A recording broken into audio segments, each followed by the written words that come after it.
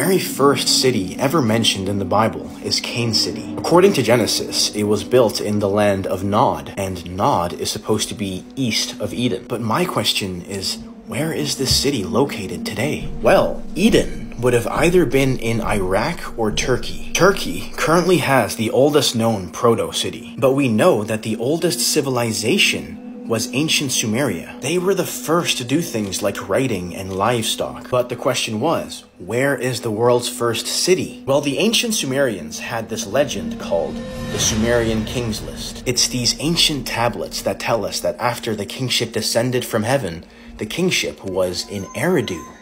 You see, Cain left the presence of God before building a city, just like the kingship descended from heaven before the kingship was in Eridu, the world's first city. But this is what truly just blows my mind. See, the Bible says that it was Cain's descendants who first started working with livestock and tools of bronze, just like how historically it was the ancient Sumerians who first did this. But it doesn't end here, because the ancient Sumerians also had this legend about a great flood. In their story, the ancients had built these 5 mighty cities before they all got destroyed in this massive flood, leaving behind one family and some animals on a giant boat